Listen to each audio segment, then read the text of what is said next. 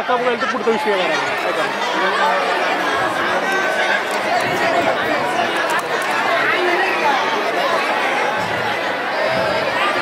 खाली का तुडवले असते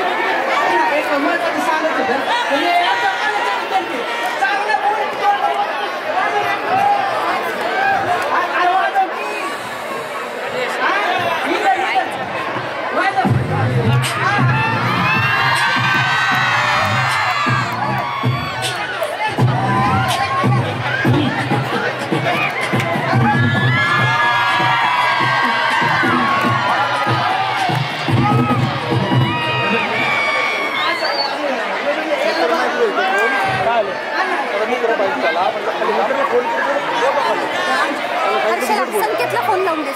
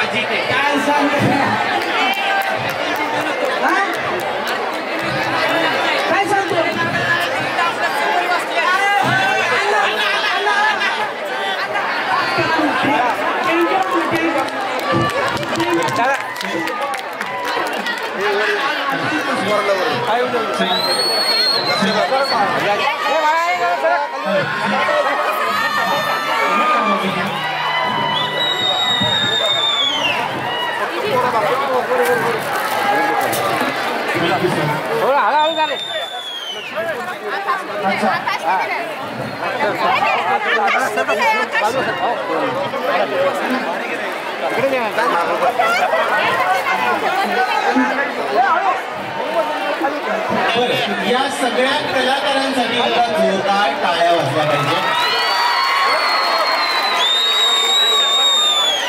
आणि मला या निमित्तानं आदरणीय नागराजजी मंजू यांचं खरंच कौतुक करायचंय. खूप मोठे दिग्दर्शक आहेत, कोणाला सांगायची गरज नाही.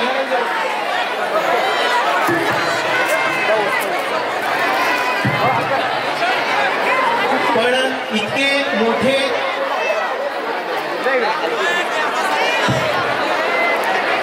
आणि टीम घर बंदूक बिर्याणी यांच्या वतीने या नाटकातील जे कलाकार आहेत त्यांना या मूवीचं नाव असणार एक आकर्षक असं टी शर्ट सगळ्यांना भेट म्हणून दिले जाते.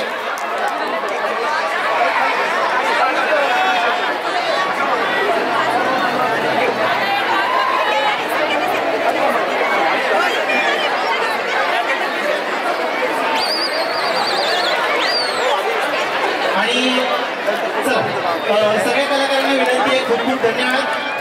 धन्यवाद. आता आपण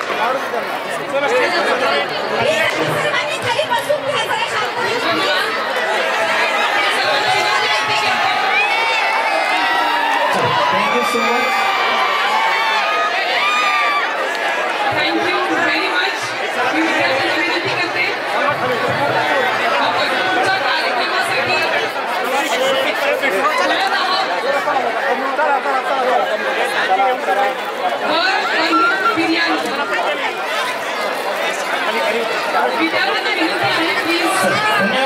सो मच.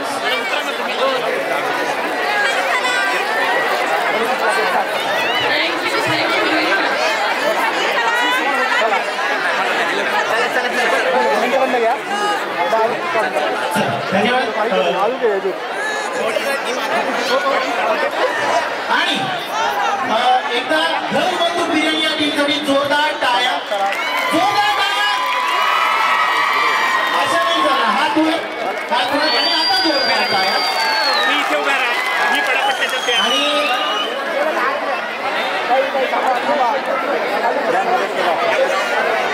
आणि एक व्यक्ती म्हणून आदरणीय नागराजजी मंजुळे किती मोठे व्यक्तिमत्व आहे हे आपल्याला आत्ताच कळलं.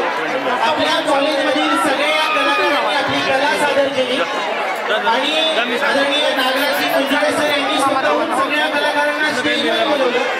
त्यांनी सांगितलं की खूप छान केलेलं आहे. त्यांचा एक छोटासा सन्मान आपल्या घर बंधू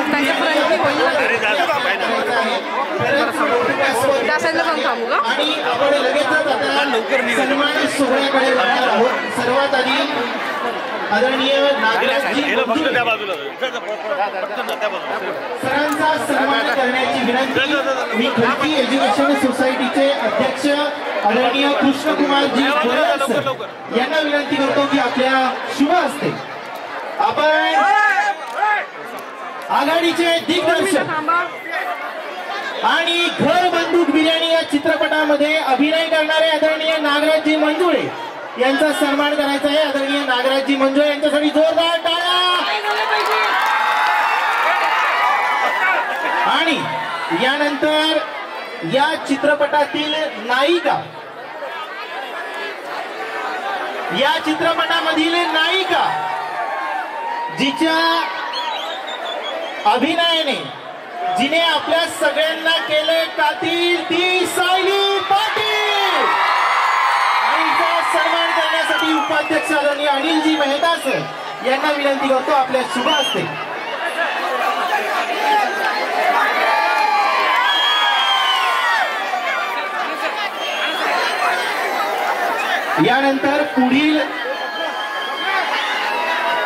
यानंतर आदरणीय आनंदजी छाजेड सर यांना मी पुढील सन्मान करण्याची विनंती करणार आहे. आणि पुढील सन्मान आहे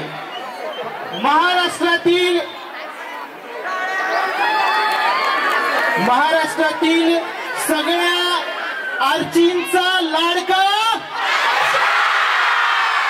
स्मार्ट डॅशिंग आणि हँडसम अभिनेता आकाश ठोसर.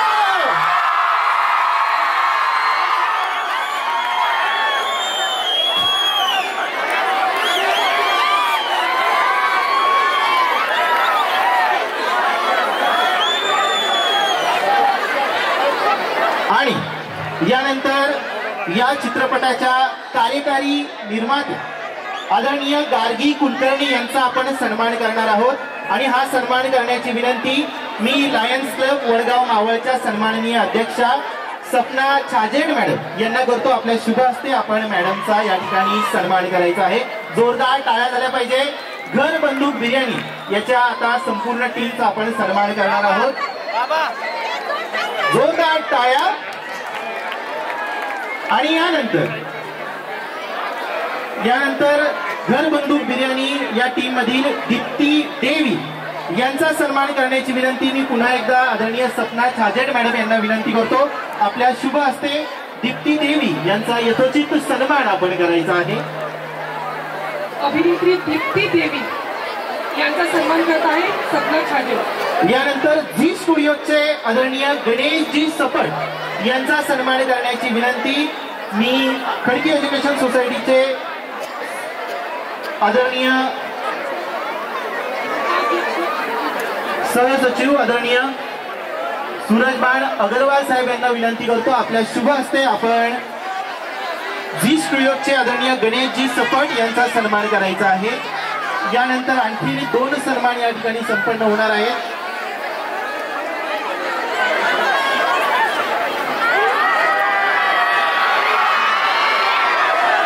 यानंतर घर बंदूक बिर्याणी या चित्रपटामध्ये अभिनय करणारे राम पवार यांचा सन्मान करण्याची विनंती आदरणीय आनंदजी छाजेड सर यांना विनंती करतो, आपल्या शुभ हस्ते आपण राम पवार या अभिनेत्याला सन्मानित करायचं आहे. यानंतर अभिनेता सुभाष कांबळे यांचा सन्मान करण्याची विनंती.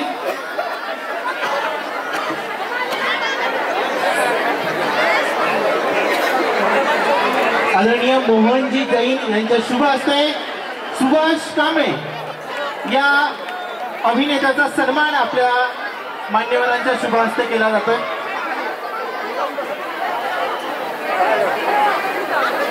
यानंतर पुढील सन्मान नागेशजी झांजुर्णे यांचा सन्मान करण्याची विनंती मी करतो. आदरणीय आनंदजी छाजेड सर की आपल्या शुभ हस्ते आपण मान्यवरांचा या ठिकाणी सन्मान करायचा आहे. एकदा या टीम साठी जोरदार टाळ्या झाल्या पाहिजे.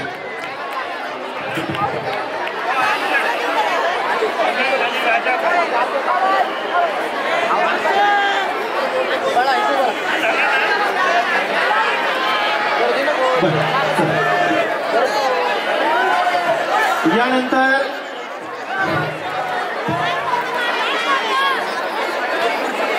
या ठिकाणी सदानंदजी आठवले प्रियंका फाउंडेशन यांच्या वतीने आदरणीय नागराजजी मंजुळे यांना सन्मानित करण्यात येते. मी सर्वांना विनंती करतो की आपण आपल्या शुभ हस्ते सन्मान करायचा आहे.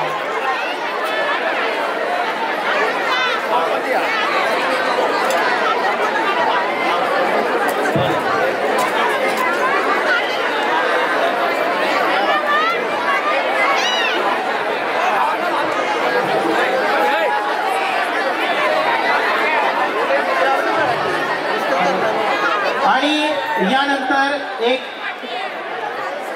शेवटचा आणि महत्वाचा असा सन्मान महाराष्ट्रातील आघाडीची सूत्रसंचालिका, मराठी बॉलिवूड असे भरपूर फिल्म फेस्टिवल मधील रेड कार्पेट जिने होस्ट केलेले आहे अशी आघाडीची गुणी सूत्रसंचालिका मुग्धा करंदीकर हिचा सन्मान करण्याची विनंती मी आदरणीय सपना छाजेड मॅडम यांना करतो.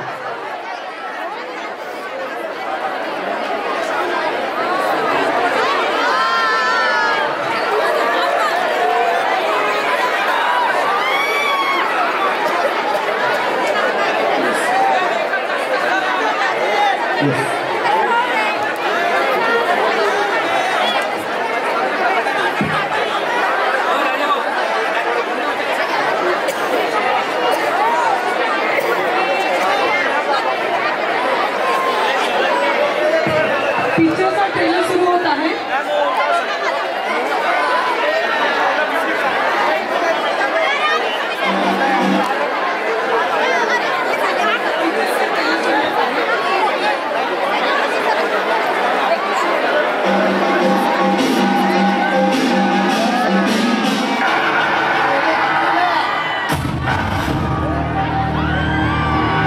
काश्मीरला म्हणतात, खरं तर आपल्या कोलागडला म्हणलं पाहिजे.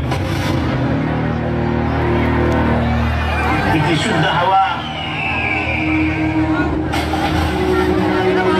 शांत सुरक्षित वातावरण, कुठं शोधून बी सापडलं बाई.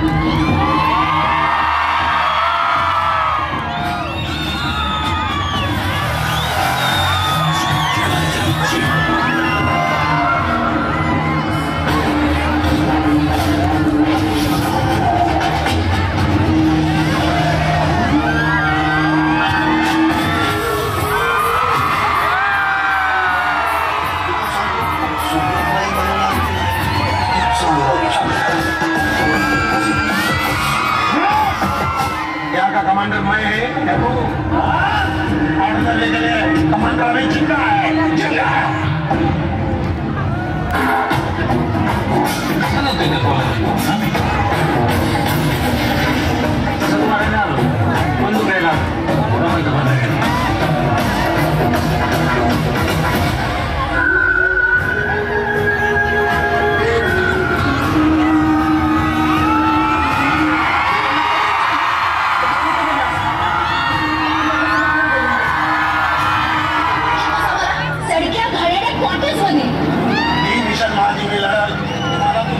कशी करायची कशी करा.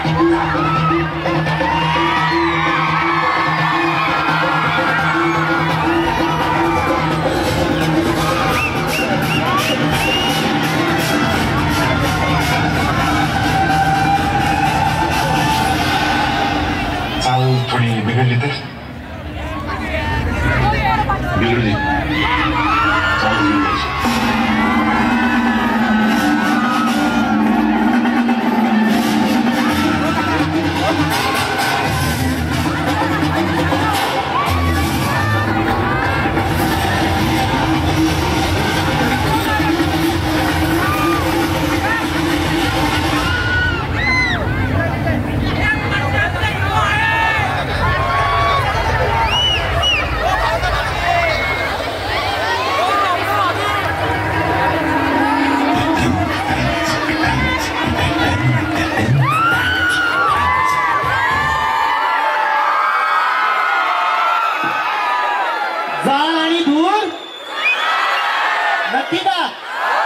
किती तारखेला चित्रपट रिलीज आहे सगळे पाहणार का.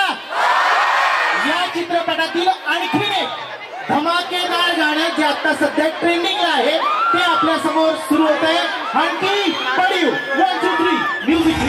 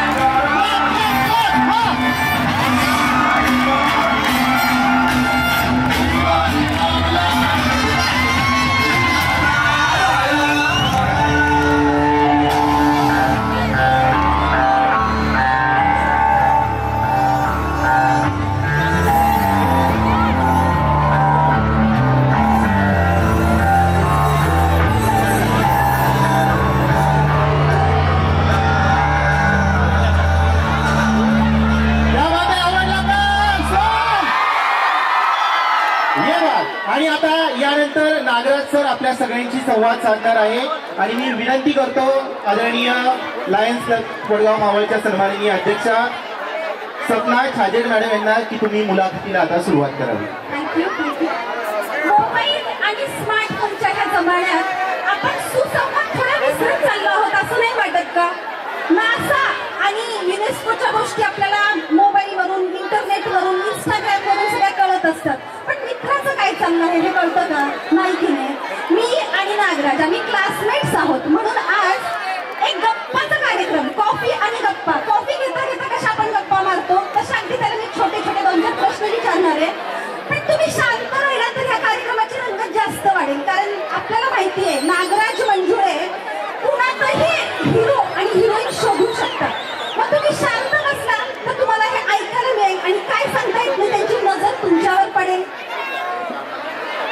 नमस्कार, मी सपना आनंद छाजेड तुमच्या सर्वांचे स्वागत करते कॉफी आणि थोड्याशा गप्पा ह्यामध्ये. नागराजची टीम घर बंदूक बिर्याणीचं मी सर्वांचं स्वागत करते. आणि आता माझा पहिला प्रश्न नागराजला, घरात बसून बंदूक हातात घेऊन बिर्याणीचं बेत कसं काय ठरवला? म्हणजे थोडक्यात घर बंदूक बिर्याणीचं आधीच थोडंसं आम्हाला कसं वाटलं? कसं वाटलं? गाणी कसं वाटली? गोंधळात तिथं ऐकायला आली का? परत म्हणजे बघा मोबाईलवरती. आणि 7 तारखेला हा ठेवली 7 तारखेला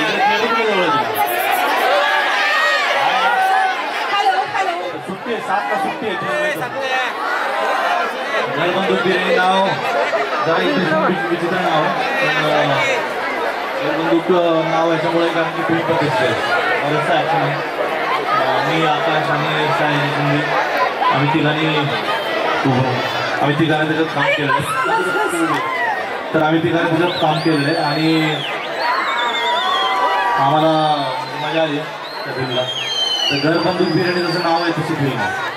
बरं, माझा पुढचा प्रश्न असा आहे की सैराट झालं, पॅन्ट्री झालं, प्रत्येक फिल्ममध्ये तुझं म्युझिक हे अगदी वेगळं असतं. आणि आता जेव्हा मी हे गाणं ऐकलं,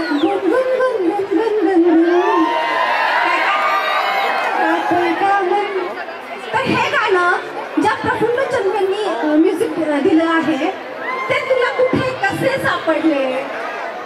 कारण मला असं म्हणायचंय AR रहमानच्या धर्तीवर तो म्युझिक ऐकल्यासारखं पहिल्यांदा जेव्हा ऐकलं तेव्हा हे फील आलं. खूप चांगला टॅलेंटेड म्युझिक डिरेक्टर आहे आणि त्यांनी मराठीत भरपूर काम केलं आहे. आमची नाळच्या निमित्तानं आमची पहिल्यांदा ओळख झाली आणि नाळचं त्यांनी गाणे केले आणि मग तेव्हा ओळख झाली आणि आता त्याचं म्युझिक आहे. हॅलो, फारच सुंदर म्युझिक झालेलं आहे. आता नागराजला काही प्रश्न मी असं विचारतीये, कारण तो क्लासमेट होता. तो लहानपणी 8वीत 9वीत असताना सुद्धा जे शोकेस असायचं त्याच्यात आमच्याकडे कविता लावायच्या भारत हायस्कूलमध्ये, तर तो तेव्हा सुद्धा कविता लावायचा आणि त्या कवितेमध्ये त्याचं नाव खाली नागराज मंजुळे जे लिहिलेलं असायचं ते अगदी कोरी, त्याला डिझाईन साईडला. मला एवढा वेळ कसा मिळतो? पण जो आर्टिस्ट असतो तो आर्टिस्ट लहानपणापासूनच असतो.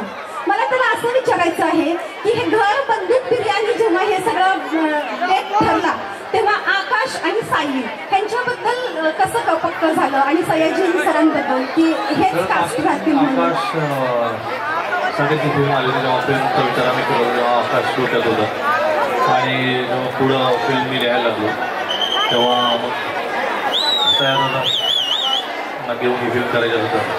सयादाला विचारलं आणि सयादाला ही फिल्म खूप आवडली आणि एक मला वाटतं 3 वर्षापूर्वी काम केलं, त्यावेळेस पण सोडलं. अच्छा अच्छा अच्छा बरं. आणि आता छोटेसे एक रॅपिड फायर राऊंड विचारतीये. आज पण फॅनला हिरो का अमिताभ बच्चन? आज पण फॅनला हिरोच आवडेल का अमिताभ बच्चन? बच्चन आवडेल. क्रिकेट, बास्केटबॉल की फिल्म्स? फिल्म्स. जर फिल्म्स नसत्या केल्या तर अल्टरनेटिव्ह करिअर, जसं आम्ही घरबंधू बिर्याणी मध्ये पाहिलं की तू पोलीस ऑफिसरचा रोल केला आहे. काही असतं माहिती नाही. मला माहिती आहे, खात्री आहे, टॉप ऑफ द करिअरच असला असतास तू. आणि तुझ्या आयुष्यातली सगळ्यात हॅपी मुवमेंट कुठली होती? आताची. अरे वा.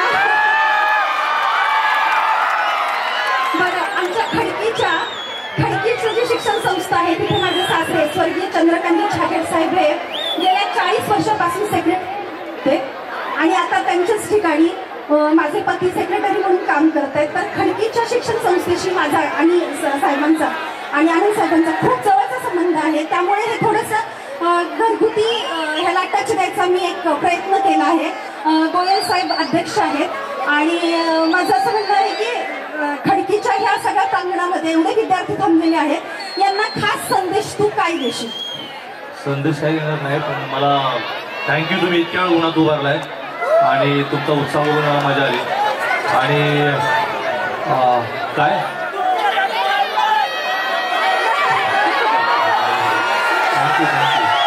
थँक्यू. तुम्ही सिनेमा बघा आणि सांगा कसा वाटतोय. आणि अभ्यास तुम्ही परीक्षा झाल्या का आता? मग काय सांगणार तुम्हाला? बरं, पास झाला तरी आनंद आहे आणि नाही झाला तरी आनंद आहे. काळजी करू नका आणि अभ्यास मात्र करत जावा आणि सिनेमा बघा वेळ मिळाला तर. तुम्हाला सगळ्यांना खूप साऱ्या सदिच्छा माझ्याकडून. बरं, नागराज बद्दल मला असं सांगायचं आहे की ऍज अ पर्सन म्हणून तो कसा आहे हे फक्त आमच्या ग्रुपमधल्या नागेश झालं, राम झालं, मी झालं, की आम्ही त्याचे बाल मित्र मैत्रिणी आहोत म्हणून आम्हाला माहिती आहे. म्हणजे एक छोटासा किस्सा सांगते की लाईफ कसं ब्युटिफुल जगायचं असतं. त्याला कर्नाटक सरकारच्या तर्फे त्याचे सगळे जे कविता आहेत त्या कविता कन्नडमध्ये अनुवाद करायच्या होत्या. तर त्यानिमित्तानं त्याला बेंगलोरला जायचं होतं. आता ह्याच्यासारखा माणूस डिरेक्टर काय म्हणेल की चला बाय फ्लाईट जाऊया आणि 2 दिवसात कार्यक्रम संपून येऊया. पण त्याने मित्रांना स्वतः ड्राईव्ह करत तो गेला, एन्जॉय करत गेला. तो त्याचं बालपण त्यांनी रिक्रिएट केलं आणि तिथे जाऊन तो पुरस्कार घेतला. म्हणजे जीवन जगायचं कसं हे तुम्हाला सगळ्यांनाही हे छोट्या गोष्टीतून कळेल. तर मग big round of applause to Nagraj. खूप साऱ्या घरबंधू बिर्याणीला शुभेच्छा. थँक्यू नागराज. आणि आता मला सपना आणि चालेल साहेबांना माझ्या खूप सदिच्छा. माझे मित्र आहेत दोघंही आणि मित्रामुळे इतका असा घरगुती कार्यक्रम होऊ शकला. आणि तुम्ही आता खूप जास्त उन्हात तुम्ही थांबले आहेत. एक सेल्फी मी आकाशात तुमच्यासोबत घ्यायला सांगतो आणि आपण आता सगळ्याला फोटो काढता येणार नाही, पण तुम्ही असेच थांबा. तो फोटो घेईल, व्हिडिओ पण घेईल आणि तो इंस्टावर आमची लोकांना शेअर करतील. आणि परत कधीतरी निवांत भेटू. आता ऊन नसताना कधीतरी इंडोर. हां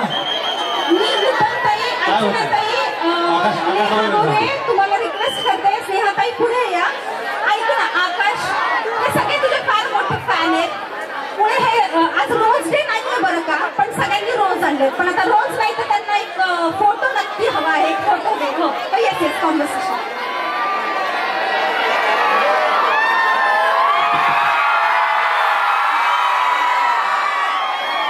नमस्कार मित्रांनो. थँक्यू यार, आणि सॉरी तुम्ही एवढ्या वेळ उन्हात थांबला त्यासाठी. भाऊ तुमचा आवाज नाही कडक आहे, मगापासून ऐकतो मी. थिएटरमध्ये असाच आवाज पाहिजे आपल्याला. कसं आमचा कारभार कसा वाटतोय, गाणी ट्रेलर कसं वाटतंय, कसं वाटतंय? अरे काय म्हणतो मी काढतो सेल्फी तुमच्या सगळ्यांसोबत काढतो, तुमच्या कॉलेजला टॅग करतो. ठीक आहे?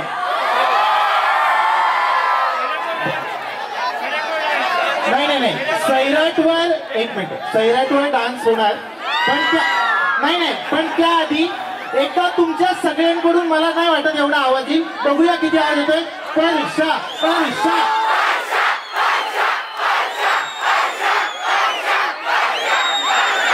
मित्रांनो तुम्हाला जर गाणी आवडली असेल, ट्रेलर आवडला असेल, 7 तारखेला आपली फिल्म रिलीज होती. ठीक आहे? 7 तारखेला जा. तुमचं असंच प्रेम राहू दे. राहू काय अजून बोलू, बाकी काय नको, तुमचं फक्त प्रेम द्या, बाकी थिएटरमध्ये आम्ही निघायला लावतो.